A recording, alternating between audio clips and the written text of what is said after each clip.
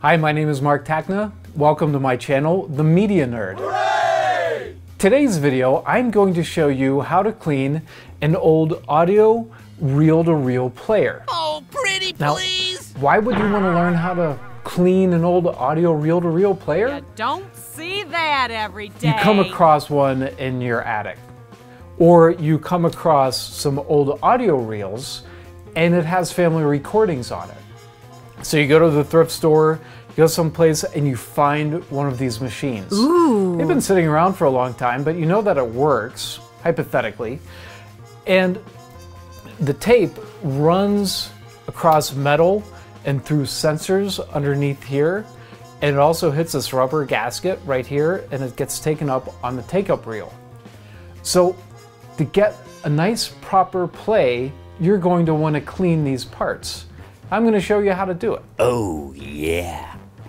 This particular model is a Kia GX220. Ooh. And I have it on its side. It's designed to be on its side, or it could be upright. The first thing I want to do is take this off. Oh, nice.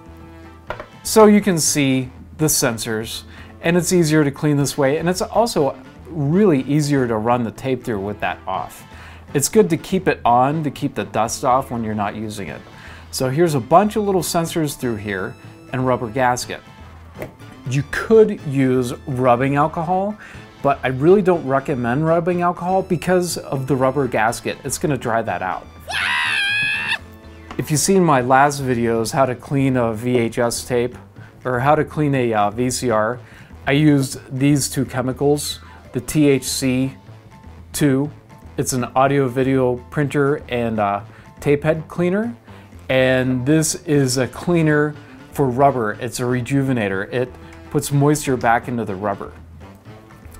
First thing I'm going to do is just use a Q-tip. Uh-huh. Very simple. There's a lot of areas that it hits, the tape hits. So you're gonna want to clean that. It runs through this on the inside and get that a clean. Very nice. And here are the sensors.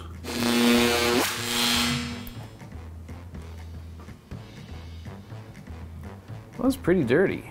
Silly boy.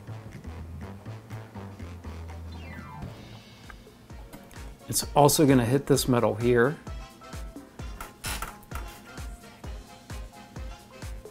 And right through here.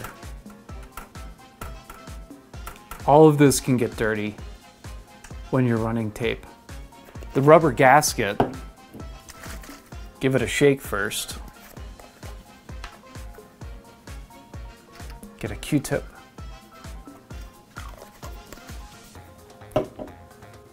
This gets really dirty and this will bind after a while.